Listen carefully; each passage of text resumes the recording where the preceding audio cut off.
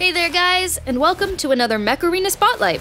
Today, we've got a breath of fresh air for you, the Zephyr. Oh, sweet. That mech is absolutely one of my favorites. Really? Yeah, it's just so good. When I'm in a Zephyr, I can't help but leave a trail of stunned enemies and steaming wreckage behind me.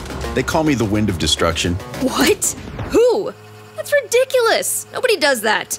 Also, hold up. You could at least start at the beginning. Ah, the beginning. I remember the first time I laid eyes on her.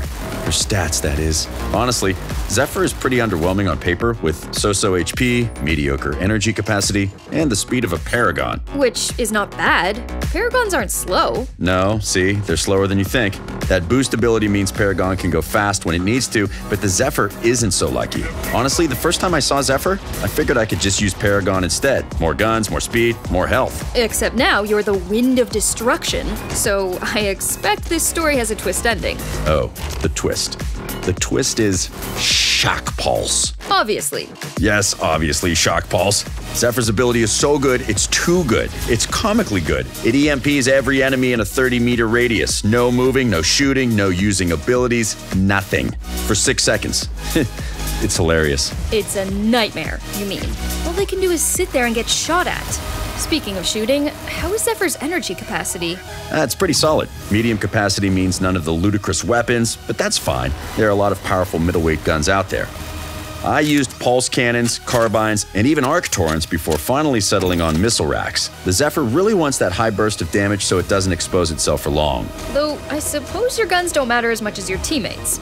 Even the most dangerous mechs struggle to reliably take out more than one opponent in a salvo. Precisely. On your own, you're a threat. But if you shock pulse an already busy battlefield, it can win an entire match. Suddenly, all your teammates go from fighting for their lives to mopping up a helpless enemy. Every time I pull it off, I feel like a general on the battlefield, smiling as my plan is put into motion. Alright, rein it in, Wind of Destruction. The Zephyr is good, but don't oversell it. It has weaknesses. Well, I mean, technically, I suppose, but they're not really important, right? Let's just agree that it's a great mech and end this episode. Haha, sorry, but that's not why we're here. People need to know a mech's weaknesses if they're going to use it right, or fight it. Oh, all right, fine. Weaknesses. To start off, you're pretty easy to shoot at. You're not small, you're not fast, and you don't have any defensive abilities.